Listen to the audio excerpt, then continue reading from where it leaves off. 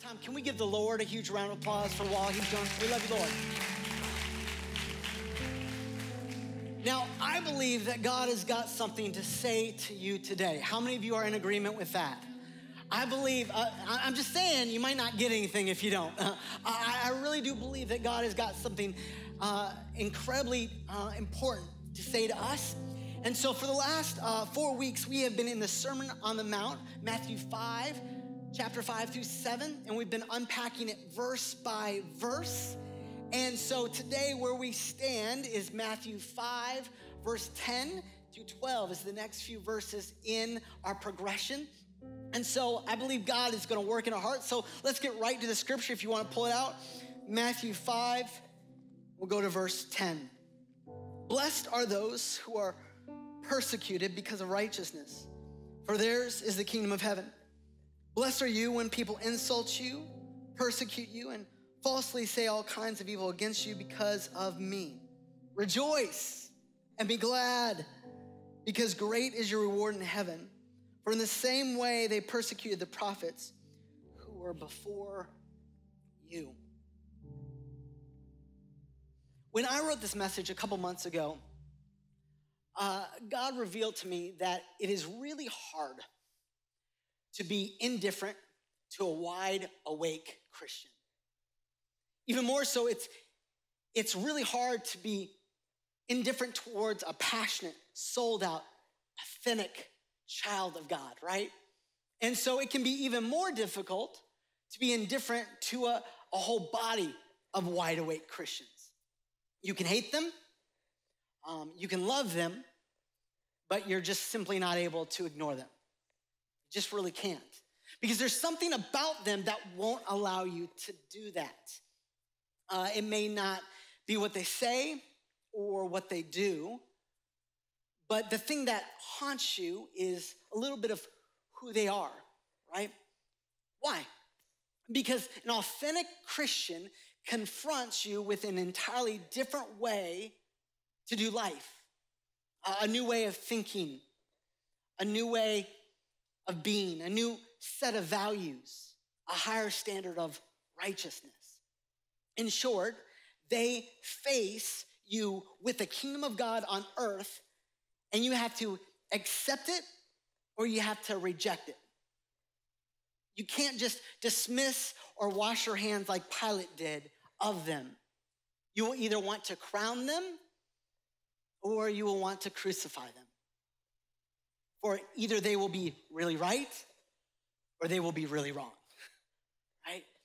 And so to those who have loyalty to a different kind of kingdom, in this whole series, we've been talking about how to become citizens of God's kingdom, citizens of the God reality that he has for you and me, citizens of his kingdom.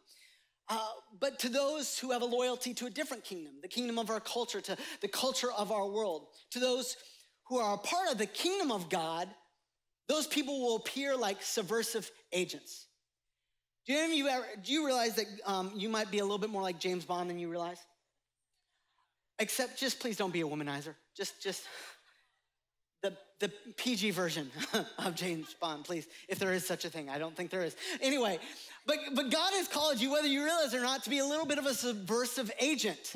You've been called to be a little bit of a subversive agent, dangerous enemies, if you will, to a kingdom system that typically is not tolerated. To those who are part of a worldly culture, you're gonna look like subversive agents to them, because the kingdom of God runs opposite to the kingdoms of this world.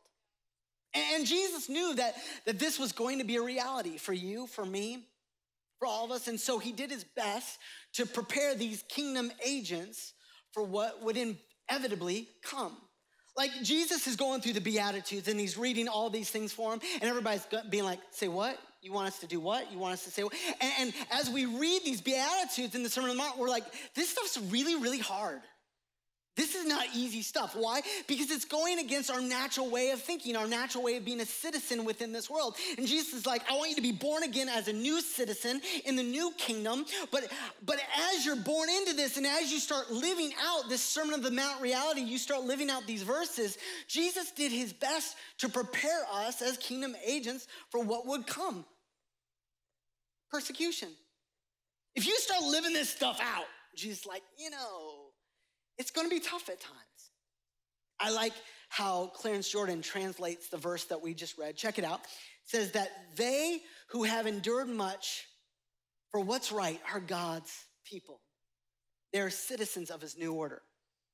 You are all God's people when others call you names and harass you and tell you all kinds of false tales on you just because you follow me. Be cheerful and good-humored because your spiritual advantage is great. For that is the way they treated men of conscience in the past.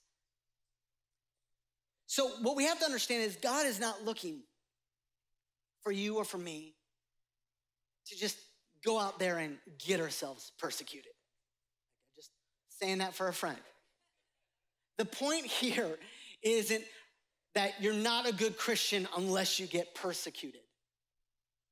God isn't looking for you or me to go out and have like this martyr complex where we're trying to, where we're desiring, where we're going after persecution. Because here's what happens. When you have a martyr complex, you live with self-pity. You start to have this victim mentality. And in Jesus Christ, we're no longer victims. We have the victor, amen?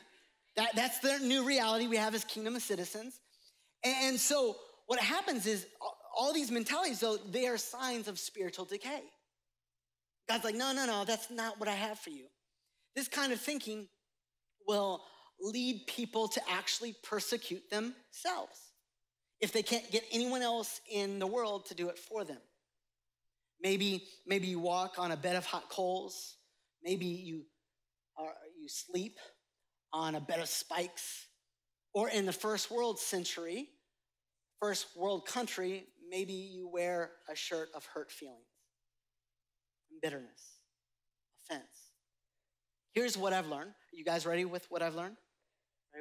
All right, well, that's good. 5 of us are. It doesn't matter. It doesn't matter much what hurts these type of people, just so long as they are hurt and they feel that they have a reason to feel sorry for themselves. I love how Clarence Jordan kind of sums it up. He says that a person has to suffer for a cause, even if it's just because. But Jesus was a visionary. He was a visionary, but also he was the world's biggest realist as well, too. And let me explain, because Jesus was not naive about how living out this Sermon on the Mount, he wasn't naive about how to live out this kingdom reality would cost us. Living this Sermon on the Mount would actually affect others around us. He understood that. And so that's why he inserts this verse. And so one time, Jesus is obviously delivering a message. It's a different context, a different environment, and he's preaching. He says some really hard things. He actually makes it about communion, makes some very hard statements, and a bunch of his followers turn away and say, this is a hard teaching, and they leave him. They no longer follow him any longer. And I can just feel the tension in the moment. Here's what scripture says. Jesus turns to his disciples, and he asks them this question. Feel the hurt, like just almost like a grieving sorrow. Not wrong, but a grieving sorrow. He looks at his disciples and says, are you going to leave me too?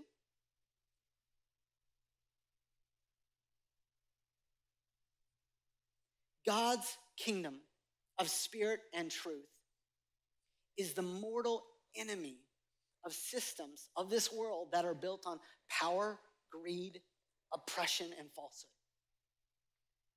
And so the two are going to butt heads. These two systems will never be at peace with each other. I mean, we have cute bumper stickers that say coexist, and that sounds nice, but let me tell you why that will never work. Because one system, one kingdom always will take over the other. That's how kingdoms work. And so Paul says it like this. In 2 Timothy 3:12, it says this, Indeed, all who desire to live a godly life in Christ Jesus. Now stop. I'm gonna take a vote because you're good Americans, right? And Americans like to vote. or Republican, Democrat, you like to vote, or whatever, just Christians like to vote. How many in the room would like to live a godly life in Jesus Christ? Raise your hand, please.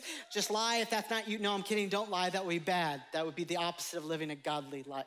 Don't do that, right? All right, so we're saying, hey, I wanna live a godly life. What does it say? Will be persecuted. It's kind of par for the course. That's what the apostle is saying to young Timothy. Paul is saying to young Timothy here.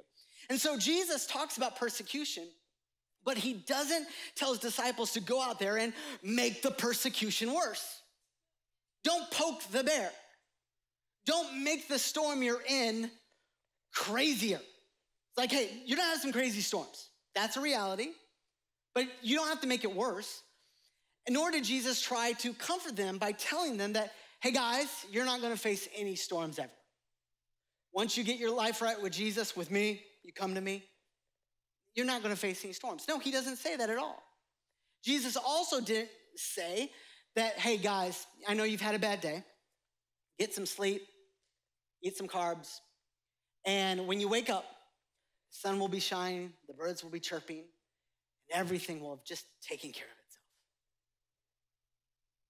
He doesn't say that. But sometimes we as Christians, we live with that's the reality. That's how it should always work out. But Jesus wasn't that naive, nor was Jesus gullible, right? I love the brutal honesty of Jesus. Can I tell you why I love it so much? Because it gives me hope that despite the challenges, despite the setbacks, despite the difficult times that we all face, that Jesus is like, this is par for the course. You're right where you need to be. That's your Jesus. And it gives me a lot of hope. Jesus said something like this. Let me give you a paraphrase. Friends, this is it. You think you've already been through a lot, but you're just getting started. As you walked up these beatitude steps and came into my kingdom, I made it clear to you that you were making an all-out commitment. I'm telling you today to be faithful to me no matter what the cost. Don't let the world scare you or bully you or make you back down. Rejoice that you have been counted worthy to be on my side. You're in great company of the prophets whose glory's past stretches back to the beginning of time and whose future has no end. So go to it. I am with you. Amen? I mean, that's the reality. That's the promise we have in Jesus Christ. I like to put it like this. Persecution is a terrible thing, but unfaithfulness is far worse. Right? I mean, I want to be faithful to God. I want to honor him. I want to make sure that I'm listening to him and I'm obeying what he says. Persecution, man, yeah, it is a terrible thing, but unfaithfulness, far worse. Most of us, though, if we're honest, we really don't deal with stiff persecution. I mean, think about it. We're not losing our lives like other believing brothers and sisters around the globe. I mean, when a Muslim or oftentimes a Hindu comes to their faith in Christ, they're packing their bags because their family's no longer talking to them any longer. I mean, it is a change of total direction and even home. But this idea of persecution actually has a wide range to it. A good translation of the word persecution in this verse is actually harass. Like Jesus is saying, blessed are the harassed. Blessed are the harassed. This is why verse 11 kind of shows the range. It expands it. It talks about it. It says, blessed are you when people insult you, persecute you, and falsely say all kinds of evil against you because of me. See, what we understand is that persecution can go to physical extremes like we have seen in the church's bloody, martyred history. But most often, it comes in the form of verbal harassment, sometimes audible, sometimes whispered, sometimes direct, sometimes innuendo. Verbal abuse and social ostracism may require just as much bravery from the Christian as the Christians of old who were thrown into the Roman Colosseums. It's Pretty stout statement when you think about it. And I'd like to back it up with something that my parents used to say to me growing up. I would hear them say something to the effect of, Josh, so many people believe that they would die for Jesus, but they don't seem to have the bravery to live for him today. It's convicting, isn't it? See, here's the question. Like a lot of us, we feel like we need to ask, would I die for Jesus? Like if you're honest, if you've served God for longer than a few years, somehow that question always seems to pop up. But I don't think God's asking you if you'll die for him today. The question is, will you live for him today? In your workspace, in your family, with your kids, with that difficult person, in the culture that we're living with your banker, all these different things. Will you live for him with bravery today? That's what he's asking. Living for Christ is often hard. Jesus makes that really clear. But hard doesn't make it bad. Hard doesn't make it wrong. Christ says the challenge is worth it. It's worth it. This is the way to live. This really is blessed. Blessed. Persecution can take other forms as well. And I want to give a few scenarios. Maybe you'll find yourself in one of these. Maybe for the conscientious worker in business, they've diligently worked for the last 20 years and they've been passed over for promotion over and over and over again because, well, the C-suite is uncomfortable with persons of uncompromising ethics. Or maybe you're a college student in the room or online who has ultimately been removed from conversations with friends because the friends won't agree with all that you say, or you won't agree with all that they say. Or maybe you're a housewife in the room and you're not invited to all the different social gatherings that are going on in the neighborhood. You're considered boring by the neighbors because you won't delight in the gossip and the backbiting going on.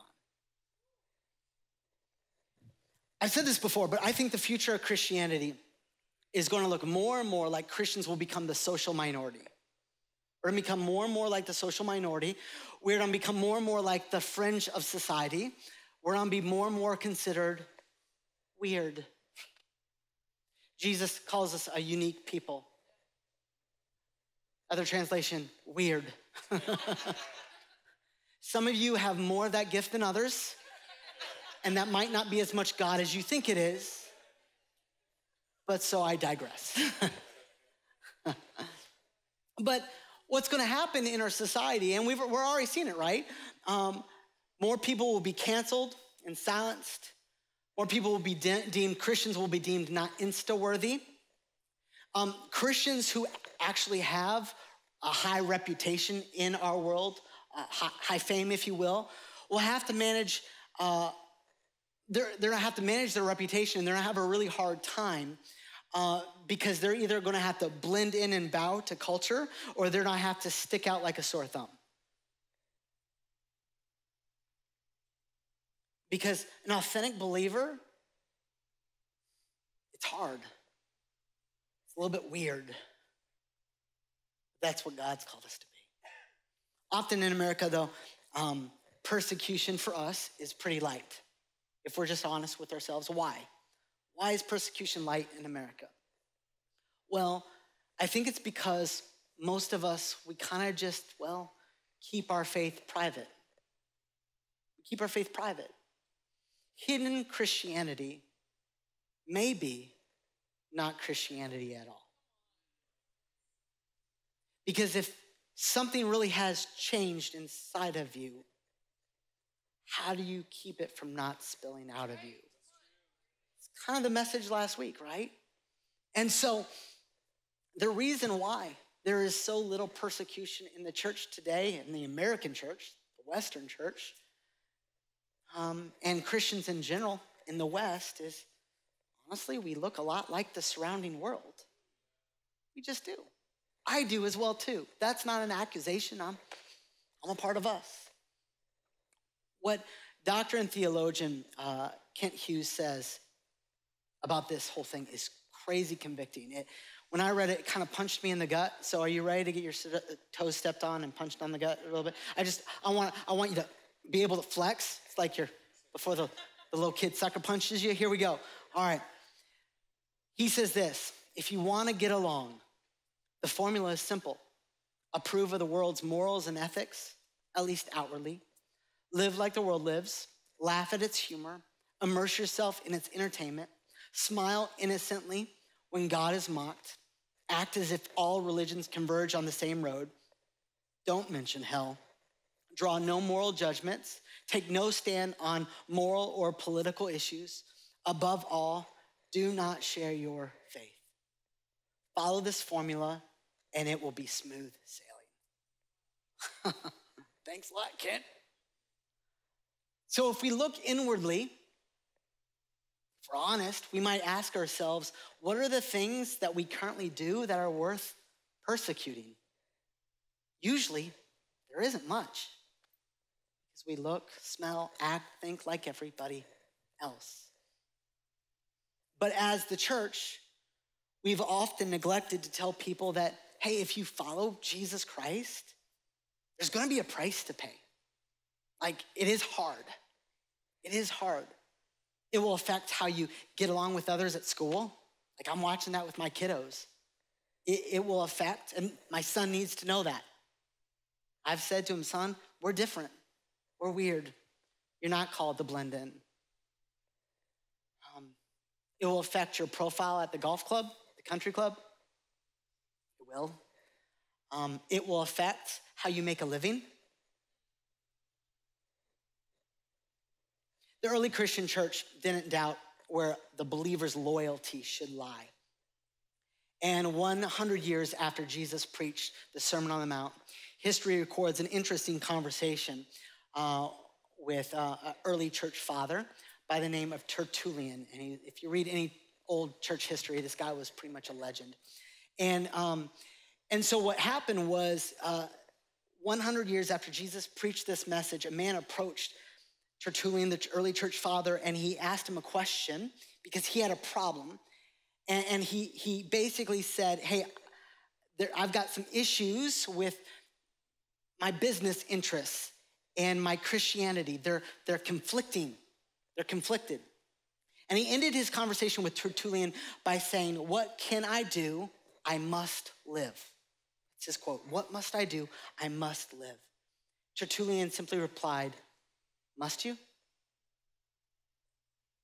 Tertullian believed that when a choice between loyalty to Christ and making a living conflicted, that the true believer of Jesus Christ would choose Jesus Christ.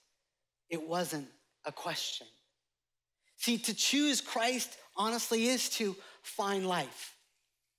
But to choose a life without Christ, that ultimately will lose it. The Word of God says, what is a man to profit if he gains the whole world, but he loses their soul, right? And these are hard, conflicting things that Jesus is throwing right at us because he wants us to know that the tension is real and it's okay to be in this tension and he loves you through it and he's gonna be with you in it. To the left of the aisle, or to the last left seat on each row, there's a little bucket. Can you grab that, guys? And inside of it is a saltine. Can you pass it down your row for me? So I want everybody to get a saltine and go ahead and just pass them down. And you can open them up, and we're gonna have a saltine break, if you don't mind. Open it up, and I would love for you to just go ahead and eat your saltines. I know that they're just gonna be refreshing. No, this is not communion. That's not gonna be happening right now. This is not communion. We have not downgraded.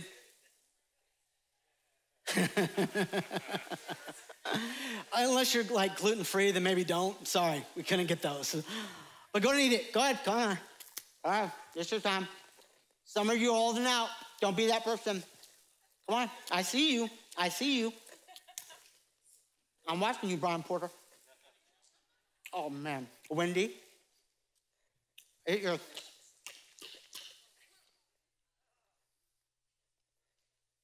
Go ahead. This is why you came to church. You said today, I want to be fed. You're welcome. You're welcome. The deep truths of God here at Cross Church. All right, as you're eating your saltines, let's just keep on reading the scripture. I'm sorry, 1 second. How you all doing? Cool, I'm glad you're fine. Verse 13, you are the salt of the earth. Yep.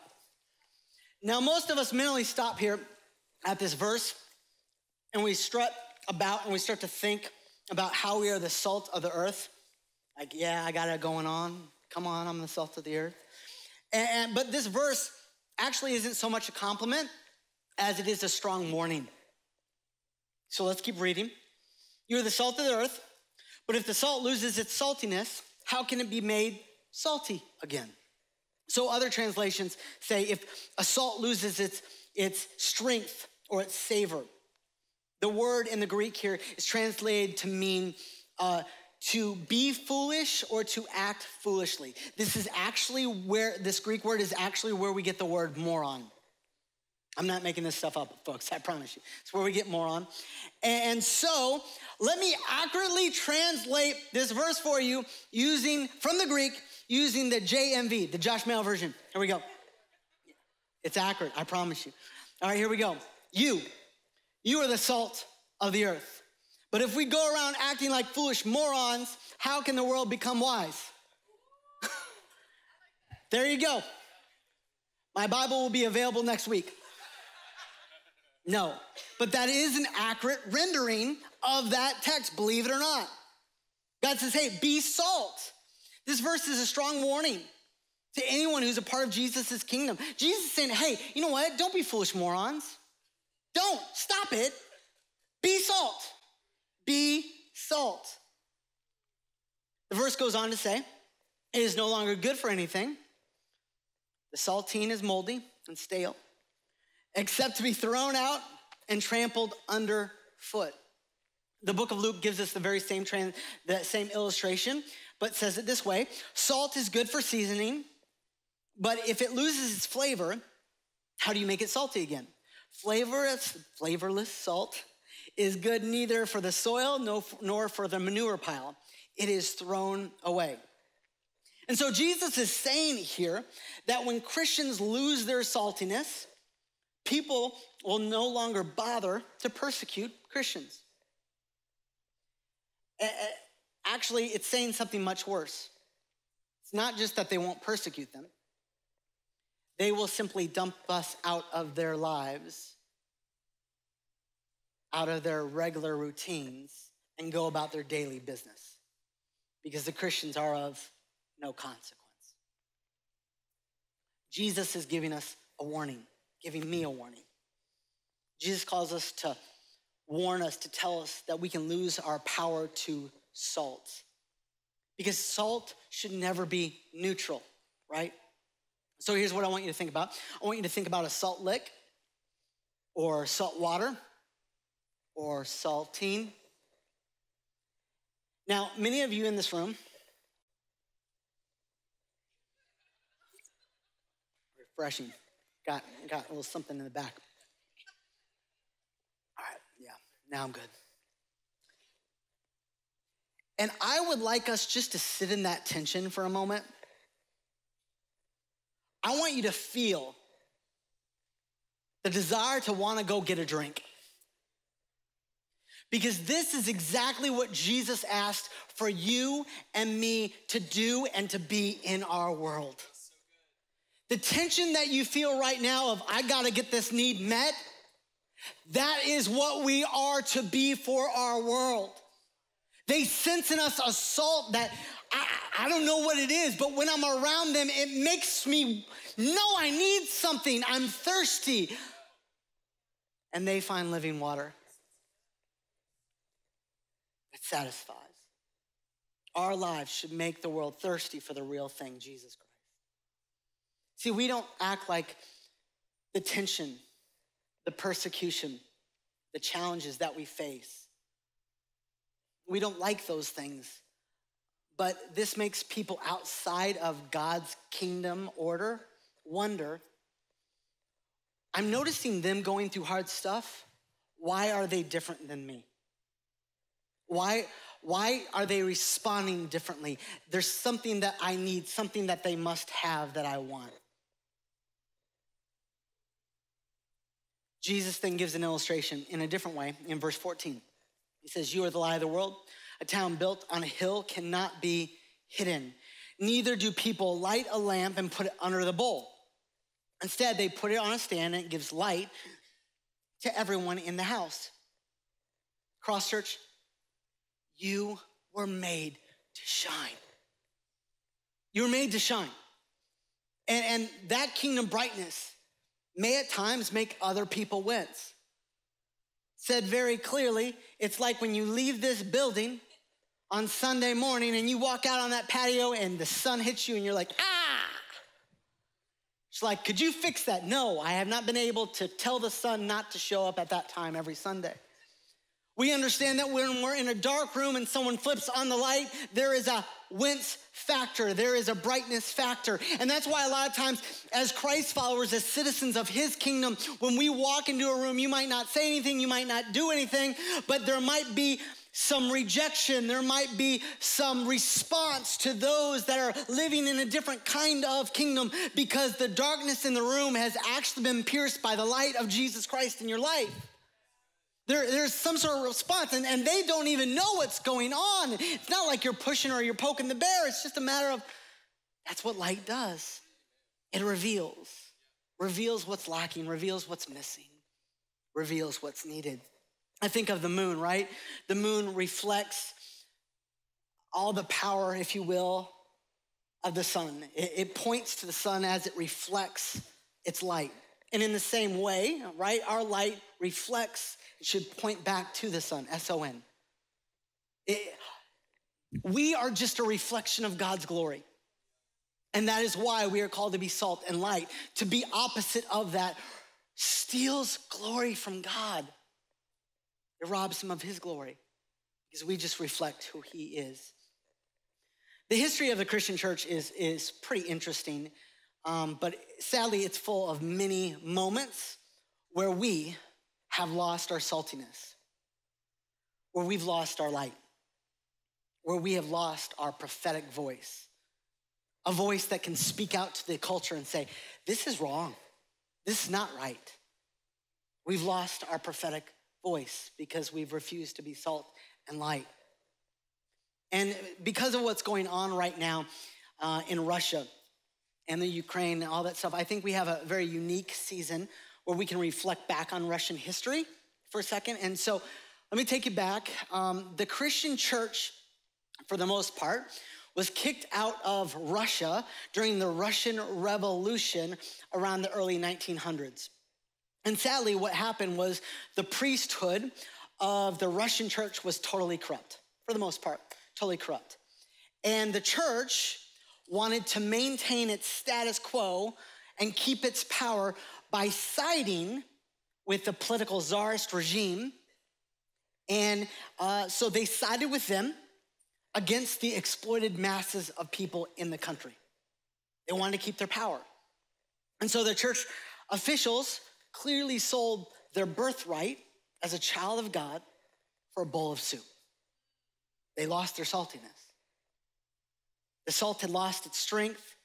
And so when the revolution came, the salt was promptly cast out of the country because it was good for nothing. The church wanted to keep its power, so it compromised to keep its power. They exchanged a prophetic voice for a power voice, and in the end, they had no voice. They lost their salt. Jesus then goes on to say in verse 16, in the same way, let your light shine before others, that they may see your good deeds and glorify your Father in heaven. God doesn't want your faith to remain private. It is an internal work, but it always expresses itself publicly. God is robbed of glory when your salt and your light are not in full effect. I'd like for you to take up the candle that is on your seat right now, and I've got a couple deacons that are helping me. If you can come on up, guys. And Because I believe that God has called us to be brothers and sisters that really do reveal the light that God has. He has asked us to be the light in a dark world, in a broken world, to make a difference to those around us, to be salt, to be light, all that he's called us to be. And as you live out your light, as you live out the light that God has given you, as your brother and sister lives out their light, it goes on and on and on and on. And it will get to you, and we want it to move slowly right now because this is how it actually works, right? What happens, listen to me, as you pass your light around, the community, the church, it lives out that light. You're right, I don't want anybody getting hurt in here. We start to live out that light. And what happens is that community becomes a city, a bright city on a hill that the darkness of our world cannot overcome, right? The darkness of our world that can't be ignored. The kingdom light, listen to this, so important. The kingdom light is so much brighter than the individual light. You by yourself, check this out, cannot be a city on a hill. You by yourself cannot light up the whole world. You and I need our brothers and our sisters in Christ. And guess what? Look around. They need you too. And what happens is when we are together as a gathered church, a community of faith, your candle power, your individual candle power increases 1,000-fold. United as one. Come what may. Friends, let's be salt. Let's be light together, right? So others may clearly see Jesus. And if all this wasn't crazy enough, I skipped over the craziest part of the whole passage. Verse 12, Jesus says in verse 12, check it out. He says, rejoice and be glad, because great is your reward in heaven, for the same way that they persecuted the prophets who were before you. Rejoice? Why? How? Because what scripture is showing us is that if you are persecuted, you can rejoice that you are now in the company of some of the greatest who ever lived out their faith. You stand, you actually hold your light alongside the greats like Isaiah and Elijah, Ruth and Esther. Your light is now connected with theirs. Rejoice, scripture says, because great is your reward in heaven. The word great there in the Greek actually means immeasurably great. Your reward is more than you could even imagine. You see, God will not permit what has been sacrificed for his glory to go unrewarded. This side or that side of eternity, God will take care of you ultimately. I want you to listen to Paul's confidence. He says this, one who was persecuted probably more than we could ever imagine.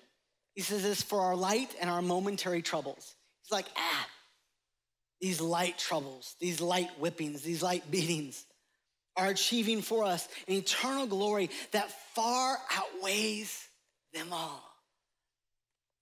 Verse 7, for I have fought the good fight. I have finished the race. He's encouraging us to do the same. And I have remained faithful.